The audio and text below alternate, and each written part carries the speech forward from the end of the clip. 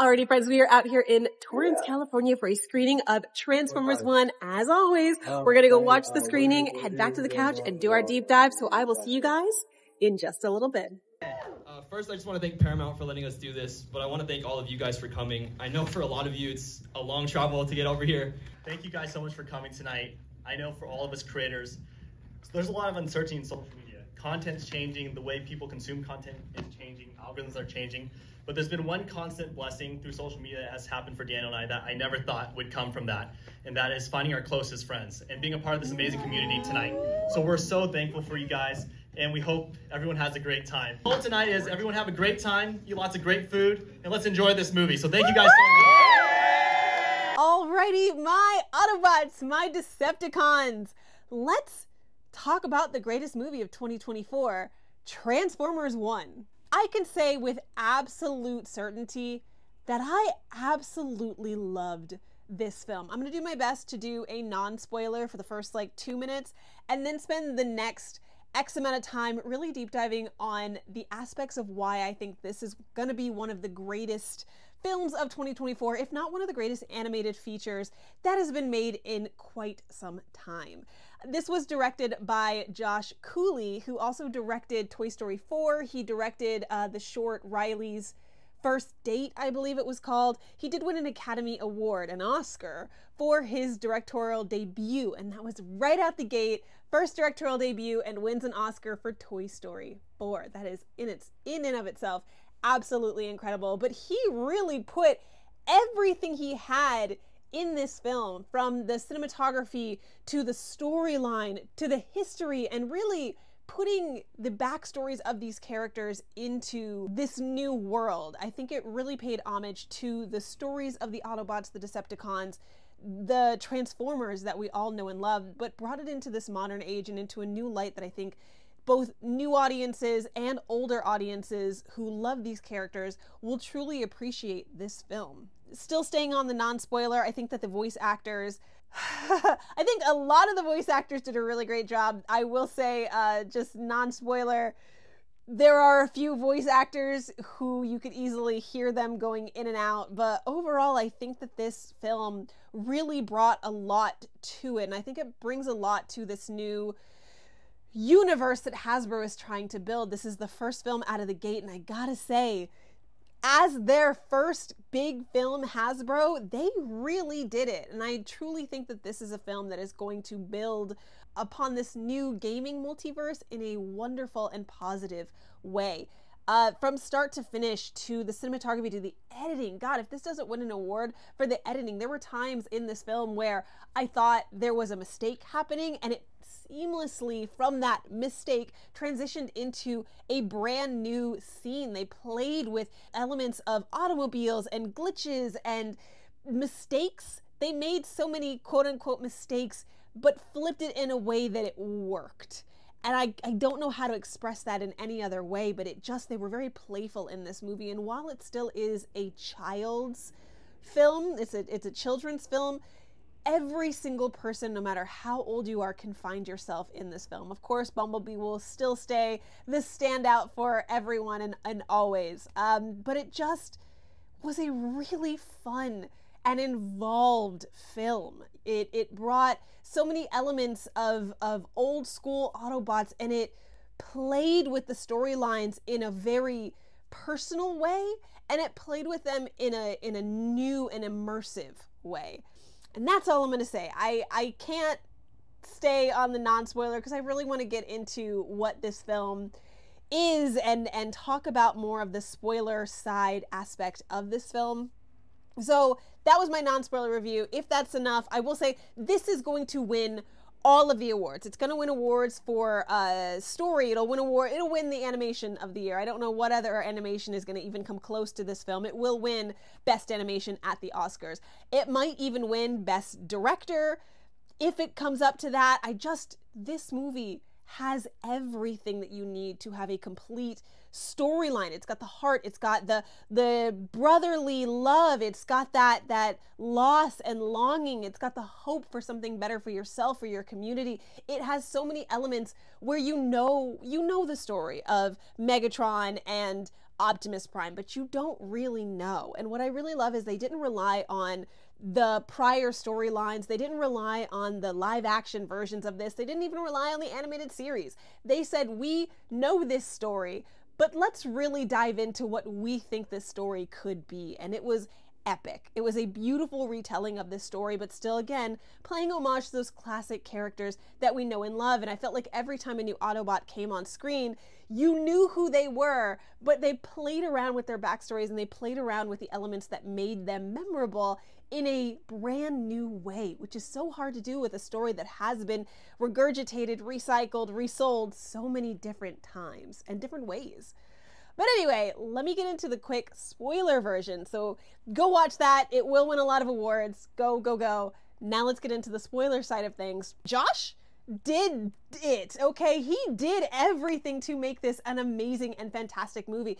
Right off the bat, the relationship between, and I forget their pre-Prime names, because the big thing about the old, I'm everywhere right now because I really want to explain how wonderful this is. The big thing about the Michael Bay live action films was that they were always looking for an Allspark. It was the Allspark that was the big thing that was going to save their planet. But in this film, it's completely different. They're mining for what is the core essence of the planet because that's what keeps them alive. It's this essence of this planet. And there was a big war that happened. There were aliens that came in and there was a huge war. And the Primes, which are the Prime Autobots, had to go to war, had to fight, and unfortunately, not only did all the Primes but one die off, but they lost the main Prime of them all. The Prime of the Primes had the central, what did they call it? Core of leadership. It was the core of leadership. But not only did that core of leadership fuel the energon into the entire planet, but it was the symbol of the nation, of the city, of the world that they lived in. And when they lost this war, they lost that. So now all the Primes that exist, because there are some Autobots without a core in them, so they're just smaller, they're weaker, they don't have a core, and that's where we find Megatron and Optimus Prime. Again, those aren't their names when they're younger, they have to build up into those characters. But because they've lost that core, the thing that supplies all the energon throughout the city, they now have miners, which are the coreless beings. So even in that aspect, we've removed ourselves from this idea of the Allspark. Now we're searching for this core of leadership that's going to refuel the population, that's going to give us back hope and honor, and it's the one thing that was left behind by our champions of justice who gave themselves so that we could have a better life. It's just sad, and we find out that they're living layers into the planet. They aren't even allowed on the surface anymore because that's where all the bad guys are and the danger is. And we find out that they're living in a dystopian styled world where the miners are working, 22-hour shifts to mine for the rest of the population. And yes, they've built a nice little ecosystem, but they're unfulfilled, and half of them don't, or most of them don't even know that, except for Optimus Prime, who knows that there is more out there. He's so built on hope, and it's so visceral. You as an audience member immediately, because again, you know where he's gonna be, and so you see him working and struggling, and he's broken. He's someone who's craving for more out of life, something that everyone can identify with, and it's just, you as an audience member immediately feel attached to this journey, and you see him with Megatron, and they have this beautiful bond. It's a one for all bond that we see in a lot of shows nowadays where it's us against the world, and I love that. You've got Optimus, who truly is an optimist, and you've got Megatron, who's a little bit more gritty. I go by the books. I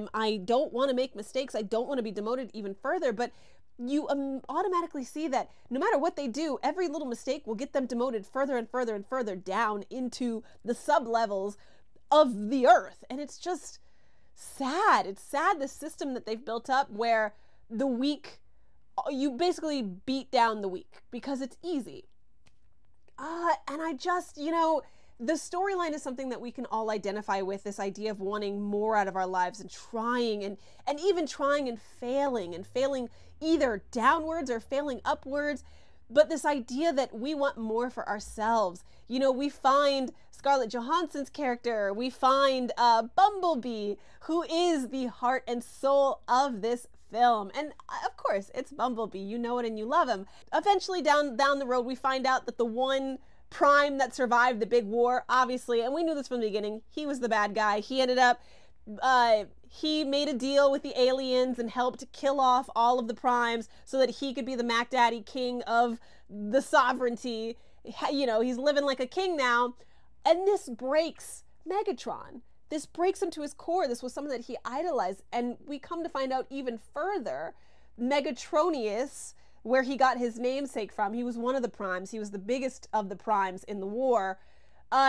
When they all perished, the evil Prime, the Mac Daddy King Prime, took his core from his body and put it into his own so that he could be the new big powerful Prime. So not only did Megatron's idol get killed off in a war by this a-hole, but he basically took his heart from him and put it into his own body. So his idol's heart was ripped out and put into the bad guy. And this is someone that Megatron, the baby Megatron, idolized. He was like, I work hard in the mines because this guy was our savior. He was the last sole survivor of this apocalypse. And it's just, you're watching this and you're like, this is a children's show? This is crazy. These adult themes are wonderful. And you just are absorbed in the deep complexity of this story.